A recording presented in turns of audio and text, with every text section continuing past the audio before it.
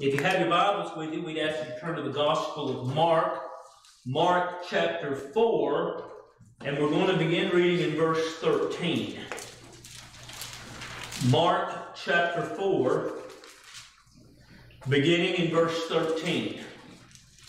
The Bible says, "And he said unto them, Know ye not this parable? And how then will ye know all the parables? The sower soweth the word, and these are they by the wayside, where the word is sown. But when they have heard, Satan cometh immediately, and taketh away the word that was sown in their hearts. And these are they likewise which are sown on stony ground, who, when they heard the word, immediately receive it with gladness, and having no root in themselves, and so endure for a time. Afterward, when affliction or persecution ariseth for the word's sake, immediately they are offended." Let's pray. Dear Lord, we thank you and we praise you for your word this morning. We thank you for each and every one that's here this morning. And we would pray that you would allow us to set our hearts on your word this morning, that you would give us understanding, and that you would grant us the Holy Ghost this morning, that we might understand and know your word more. And we pray these things in the sweet and the precious name of Jesus. Amen. Now, what we'll be preaching this morning is really found in verse 17, and we'll work back to that way in a minute, but it's enduring.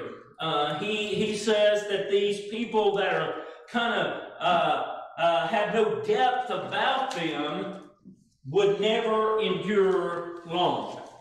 They would not last.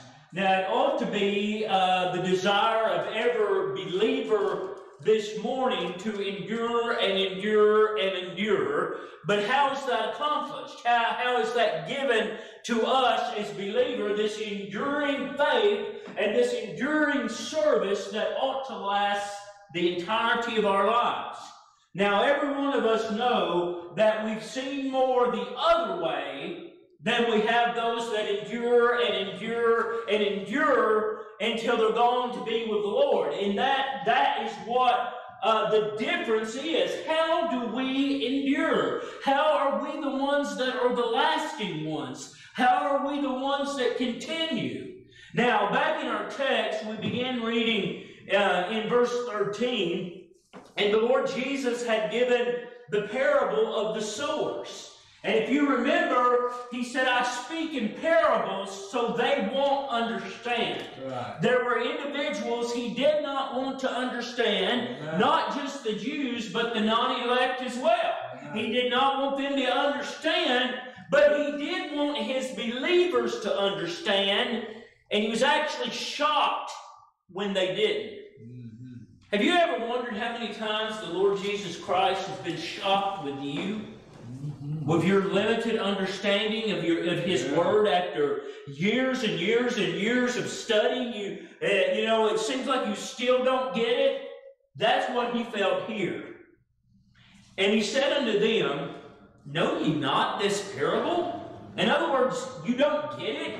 You don't understand. You've been with me this long, and you don't understand what I'm saying. Know ye not this parable? And how then will you know all the parables? So if you don't understand the simplicity of this parable, how are you going to ever understand the difficult ones? The ones that are not quite so practical. It ought to be, if we get our nose in the book, we'll understand. The biggest problem we have today is we don't spend enough time in that book. Now, commentaries are fine, but I've seen people more obsessed with commentaries than they are the Word of God. You know what John Gill was? He was a sinner saved by grace. You know what Charles Spurgeon was? A sinner saved by grace. Nothing more, nothing less. Their words were not inspired. That's the inspired Word of God. And this morning we need to remind ourselves sometime of that and not get so caught up in what other people had to say about the Word of God, but in fact, what the Word of God says. And I think we'd be much better off. And so he was shocked that they didn't get it. Verse 14, the sower soweth the word. Again, very simple. Brother Jared, this is what we need to sow. Commentaries are fine, but remember, they're not divinely inspired. We sow this. And that's what a pastor's job is to do. That's what an evangelist's job is to do. That's what a preacher's job is to do. We sow the word. Now, the difference between us and other things, you leave it there. We want to make, you know, I don't care what kind of gardener you are, you can't make anything grow. It grows by God. And the same way is the truth of the Word of God. And as he began to explain the parable, he says, listen, the Word is the seed. Verse 15. And these are they by the wayside. The seeds that fell on the side of the road. That didn't land in the rich ground. These are they. And these are they by the wayside where the word is sown, but when they have heard, Satan cometh immediately and taketh away the word that was sown in their hearts. Now, you know, that should make us tremble in a way that Satan can have the ability to grab that up. Now, this is just Larry, and at least when it's my ideas, I'll tell you, it's not. I don't think that can happen to an elect. He can't steal our word, and when you're ignorant of the Scriptures, it's your own fault. But you know what? There's been a lot of lost people that's heard the Word of God over and over and over and over again, and immediately when they hear it, it's snatched away. That's the work of Satan, and he is a master at it. And so we find, as we get into this, he says, this is a possibility. It can happen. Verse 16, and these are likewise which are sown on stony ground, who, when they have heard the word, immediately receive it with gladness. Now, we've all known the stony ground Christians, and they're the ones that, you know, hoop and holler and so excited about Jesus, but when the hard time comes, they immediately fade in the faith. And usually the hard times run like this. When their children get into something that used to be preached against, and now, well, you know, that's just how it is. Or it's not just woo-hoo all the time. You know, every day is not fun being a Christian. And you know what? We have to be honest in this. We don't always hear from the Holy Ghost every day. And it gets discouraging. It gets hard. And these be the one that have no depth. And they're cut off. They're done with. They're through with it. They're through on it. And that is the ones that don't last long. Now notice what takes those individuals out. They have no root.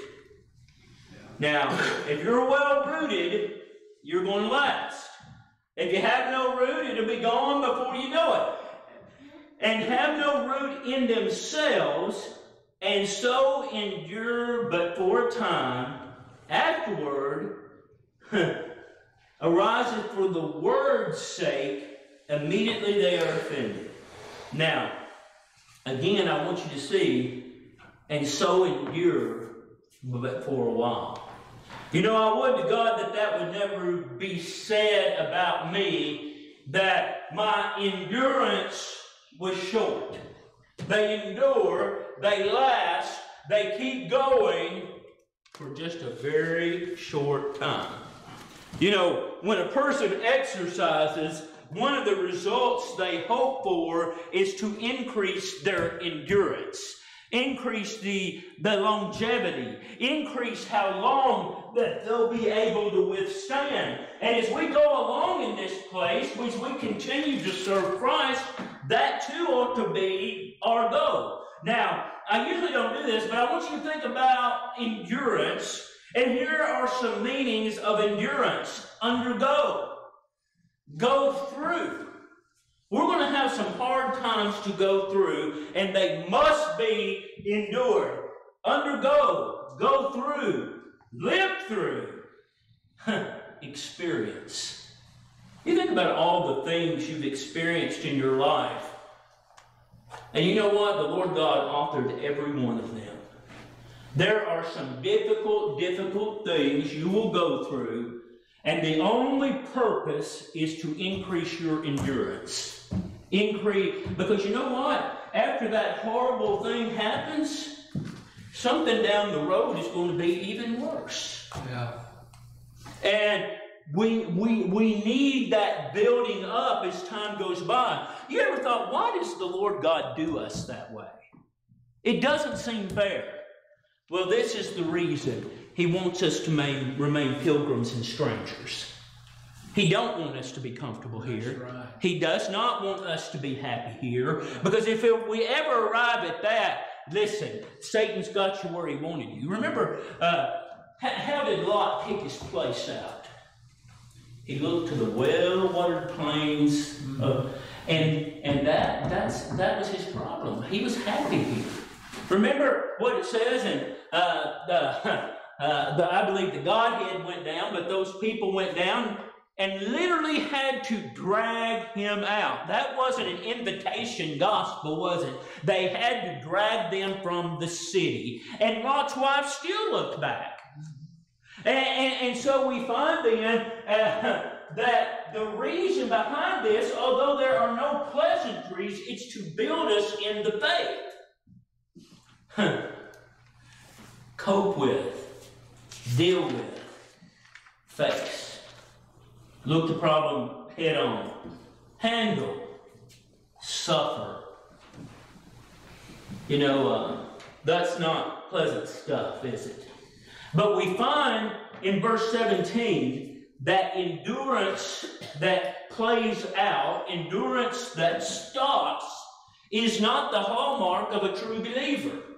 In fact, here, it's one that the Bible calls here that they were planted on stony ground, that they had no depth of themselves, they had no strength of themselves, and this situation were these folks. Verse 18, a little bit further in the text says, "And these are they which are sown among the thorns, such as hear the word, and the cares of this world, and the deceitfulness of riches, and the lust of others things, entering in, choke the word, and it becometh unfruitful."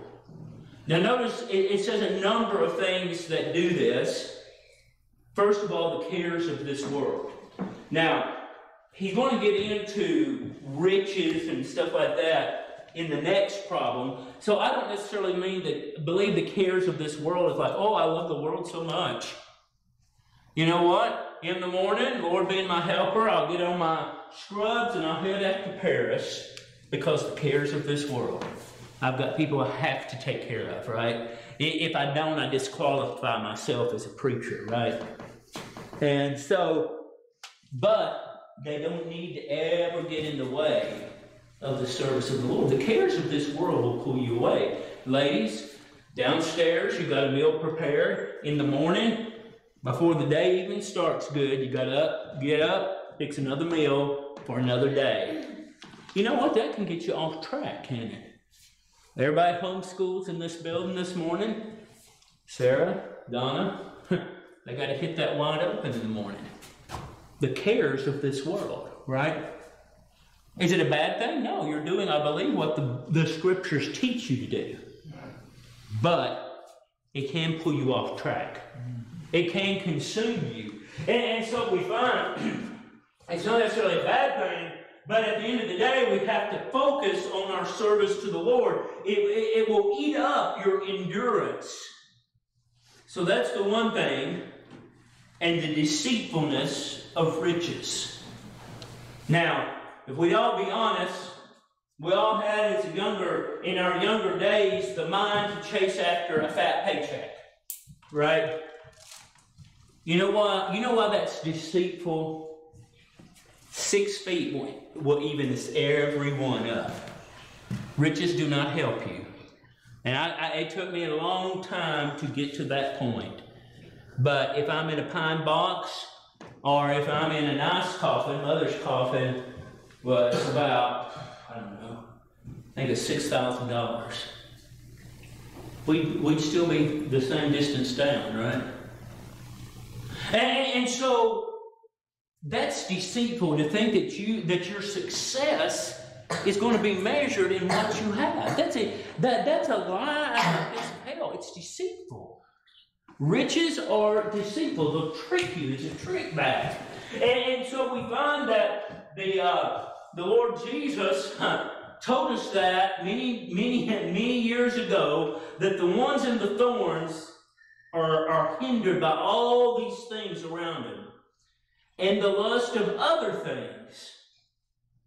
Women, automobiles, many things are the lust of other things, getting you off track. Choke the word, and it becometh, what's the word? Unfruitful. It didn't say that it went away. It became unfruitful. You ever looked at a redeemed person, and for 50 years you see no change in them? That's the reason why. They're still on the milk after 30, 40, 50 years. They're unfruitful Christians. They have no depth of spirit. So certainly we don't want to be like this, the group of the last two. So how do we build endurance? How do we become the people that are going to last? How are we going to be individuals that have the strength to live in the latter days? You know, if you'll read the book of the Revelation, it says, and these things must come to pass in the latter days. And so we're going to see a lot, dear friend. Are we going to see the Antichrist? I think we'll know who he is. I don't think we'll see him come to power, but I think he'll be identifiable. And up into that, I mean, look at what we got right now. Me and Donna are putting food up, or I guess I said she is, like crazy. And you know why? When a little can of beans cost about $8, you're going to know why we did it. Right? And so we're going to see some of that transpire. And so what is that going to do? Well, it's going to test your endurance. That's what it's going to do. It's going to test how faithful you can be. And so we don't need to be of this group that has no depth of spirit, that when the hard times come, we're done. We don't need to be of that group. Now, let's look at some things very quickly that will help you with this. Paul writing to the church at Corinth, 1 Corinthians chapter 13. 1 Corinthians chapter 13. And we're going to just read a couple of verses there. 1 Corinthians chapter 13 and verse 7.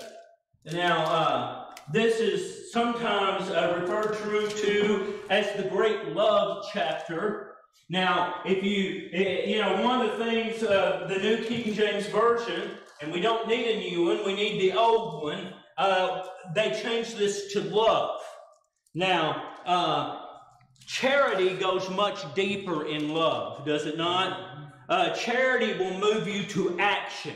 It will make you do things. It will make you give of yourself. That's what charity means, is giving of yourself. That's what this will do. And so far beyond just love, this is love in action and causes us to do things. Verse 7, speaking of charity, beareth all things. Your wife ever say something that made you mad? Your husband ever say something that went right through you? You know why you keep going? Because of charity. It beareth all things. Yeah, he's an idiot, but God made him that way, right? And you move on. Charity, verse 7, beareth all things, believeth all things, hopeth all things, endureth all things. So we find that charity, this piece of love and action, it causes us to be able to do these things. You know why you believe, and next time somebody wants to throw that easy believism at you, take them to this verse, and you'll find that charity causes you to believe. You believeth all things. You believe what the Scriptures teach. Hopeth all things, endureth all things. Charity never faileth. Isn't that a wonderful thing? Charity never stops. Charity always endureth. You ever thought about, and we talk about and often, it says charity endureth all things, and we always think about how we love our children or we love our wife. But what the real story of charity is this, how that Christ loved you. Amen.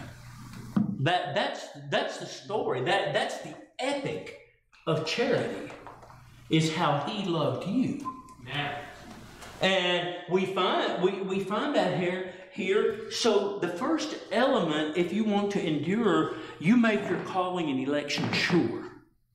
Because I will guarantee you this. If you're not saved, you're going to fall flat on your face. Charity endureth all things. Now, when we begin to think about when it says it endureth all things, that's a huge statement, is it not? That means you'll go hungry for the cause of Christ. That means you'll sell off everything you got to go to the farthest place in the earth to spread the gospel. Because charity endureth all things, all the hardships. You ever wonder how missionaries endure some of the stuff they do? It's because of charity. They're right where God wants them to be, and that's sufficient. You know what? I dare say that I have never been fully to the place that I would give up what I want for what Christ wants. But if I do, His love, it'll cause me to endure. It will cause me to be able to do whatever the Lord God would have me to do. It endureth all things. So the love of the Almighty is base and elemental to those who endure. So if that's true, and it is, we see from the Word of God, what do we think of? What can we say of people who don't endure? They don't have the love of Christ. They don't possess it.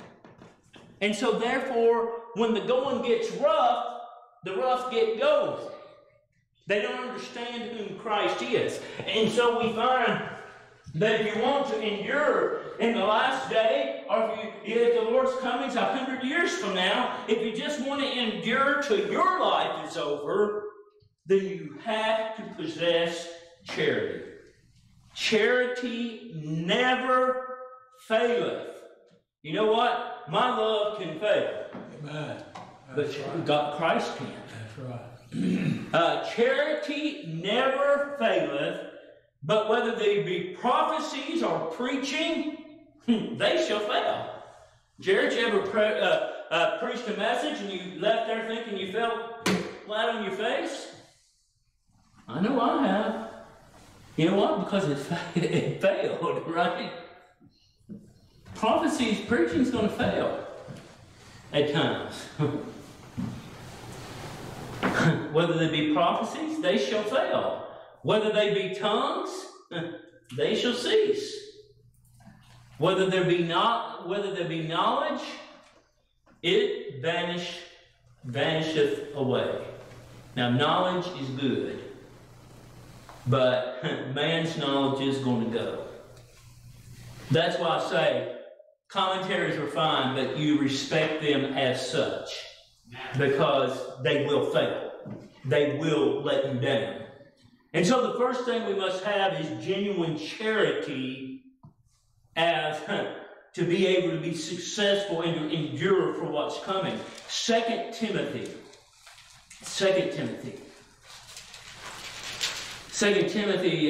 chapter 2 in the first verse. 2 Timothy chapter 2 in the first verse, the Bible says, Thou therefore, Paul writing to young Timothy, thou therefore, my son, be strong in the grace that is in Christ Jesus. Be strong in grace. Now, grace, the Bible says, giveth all things, endureth all things. Grace is given by God, right?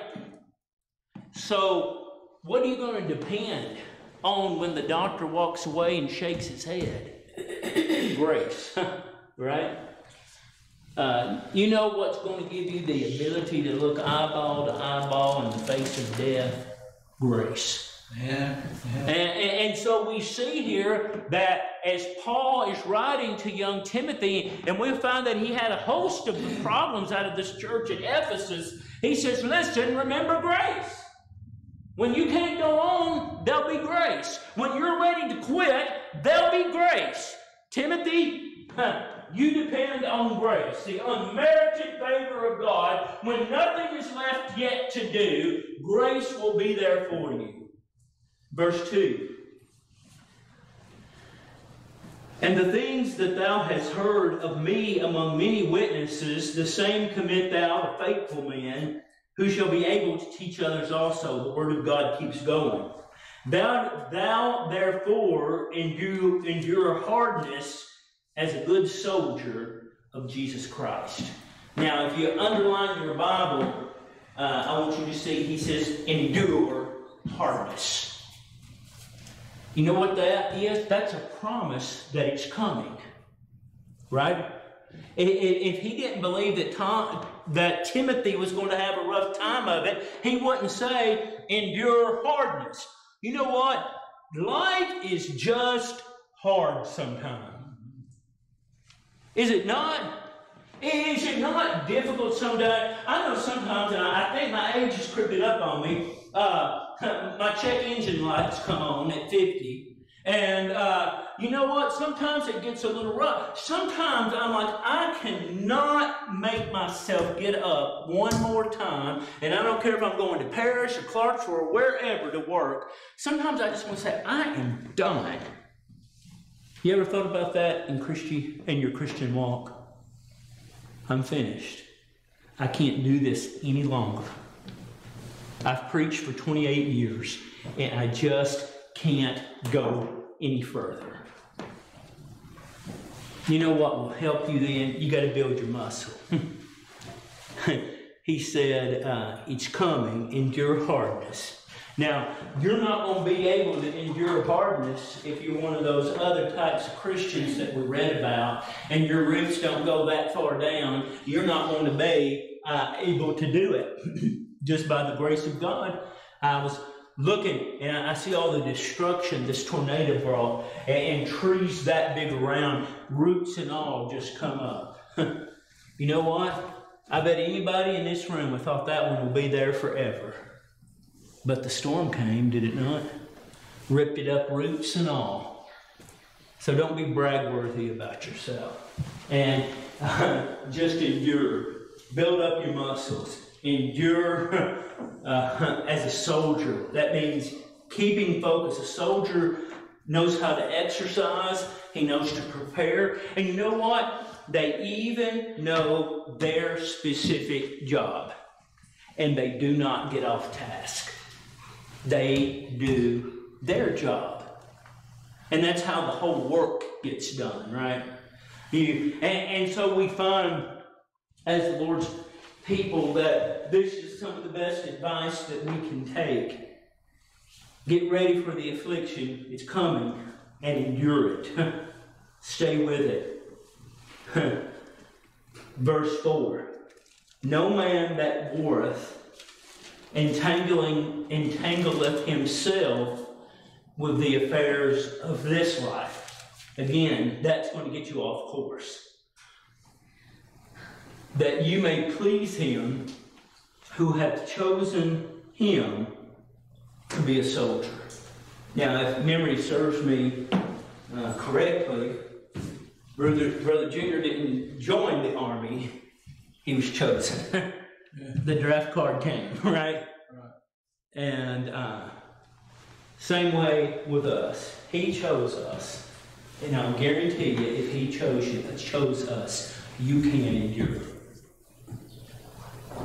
He wouldn't have chose you if you were a failure. He wouldn't have chose you if it wasn't in your ability and in his strength to continue. So it's coming. Be a warrior. Be aware. Be looking. It's coming. Hebrews, Paul writes, or whomever the writer was, I believe it to be Paul. He writes to the church back at Jerusalem. He had visited there on more than one occasion. He'd had a little spit with Peter. And notice what he says, Hebrews 10 and verse 22. Hebrews 10 and verse 22, the Bible says this: let us draw near with a true heart in full assurance of faith, having our hearts sprinkled from an evil conscience and our bodies washed with pure water. Now, I want you to see that verse 22, he addresses Jewish believers. He addresses people that are redeemed. He says, let's go because you've been washed. You've been made perfect. You've been made complete. You've been made born again. So with that experience with Christ, and if you're going to endure blessed assurance, you better have something real from Christ. Don't you have something that you can't depend on. Have something genuine.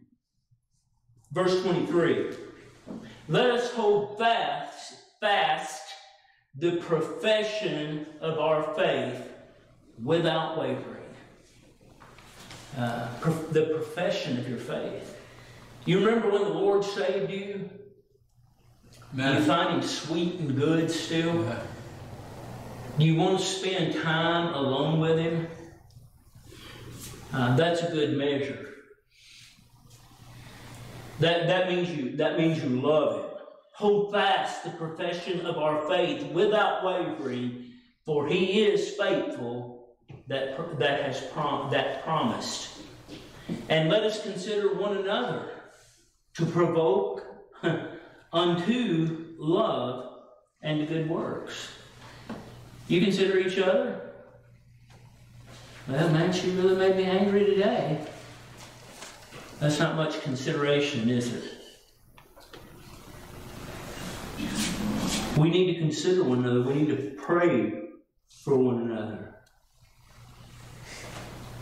Not forsaking the assembling of ourselves together as the manner of some is, but exhorting one another so much more as you see the day approaching. And so, and certainly you need to be in the house of God. I think that's sometimes taken out of context. But I want you to see, now drop down to verse 32 with me. But call to remembrance the former days, in which after you were illuminated, you endured a great fight of affliction.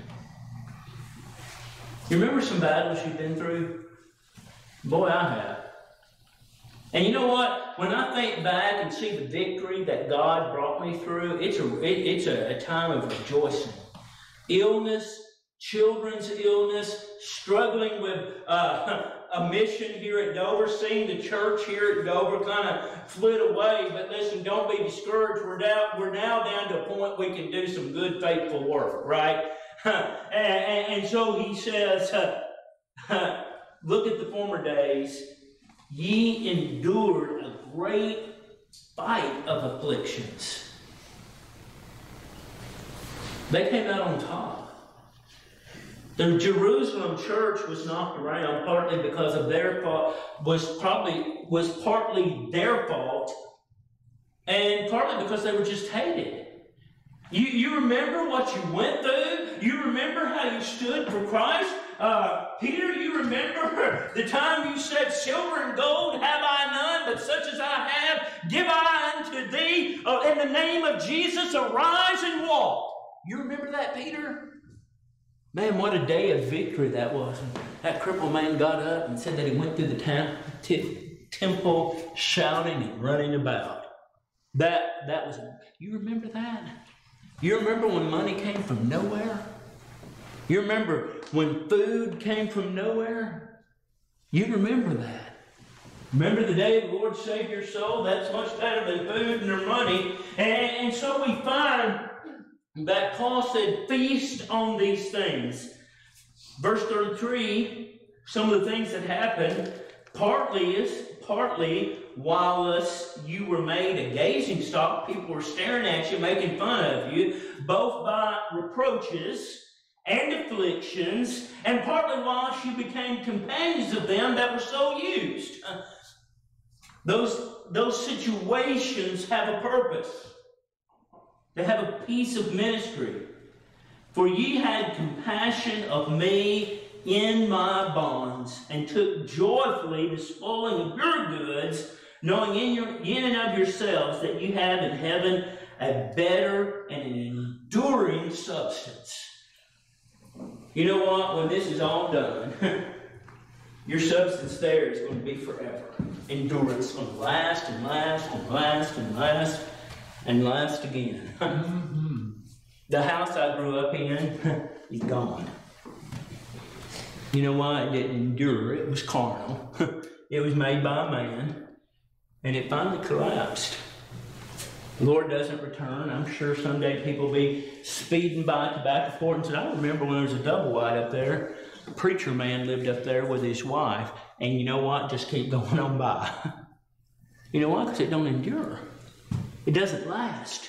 When we get to glory, it's going to last forever. An endurance that we don't even understand.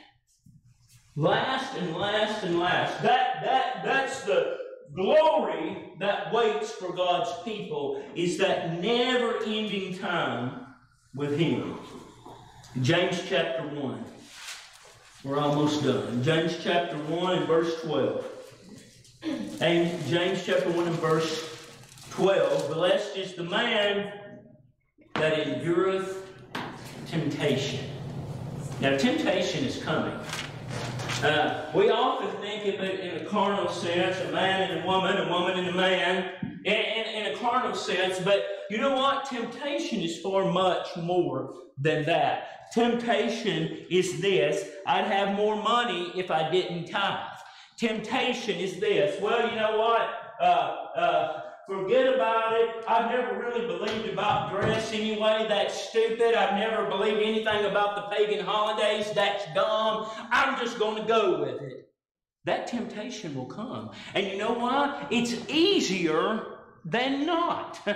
Right? Endure temptation. Listen, dear friend, they're coming, and when they come, identify them as such and pray to the Almighty that you will not subside to that, you would not give in, but that you would continue for the faith. For when he is tried, this is the joy of temptation, when he is tried, he shall receive the crown of life. Listen, that's not for everybody. When we're casting crowns before the Almighty, you know what? Not everyone's going to have a crown of life. Who's going to have it? The ones that endured temptation and kept going. When the worst news came, they turned unto Christ. That's a crown of life. That's something that you can cast at the feet of Jesus and say, hey, Lord Jesus Christ, it was all for you, and you give me the strength to do it, so here it is back. Glory be to God. That's what will happen. That's the reason. Last place, James chapter 5. James chapter 5 and verse 11. Behold, we count them happy which endure. You know what that's talking about? people who are dying, people who are almost at the end of the road. We count them happy. People that die young, not really anticipating their death, not sitting beside the bedside patting their hand, get a horrible call and they've wrapped their car around a tree, out into eternity. But you know what? He endured. She endured. She was in church on Sunday. Wonderful thing, isn't it? He endured. Count him happy. Count him glad. You know, a lot of times we get down in the mucky mucks because we forget what ought to make us happy. Behold, we count them happy which endure. Ye have heard of the patience of Job and have seen the end of the Lord. The Lord is very pitiful and of tender mercies. You've seen the end of the Lord. You know what? That day, after Joseph of Arimathea and Nicodemus put him in the tomb, don't you know they shook their heads and said, it's over. It's done. Now, there was a great time of grief, right? Those 3 days was empty and dark and foreboding. But you know what it says concerning the apostles? They remembered that he said, in 3 days I'll rise.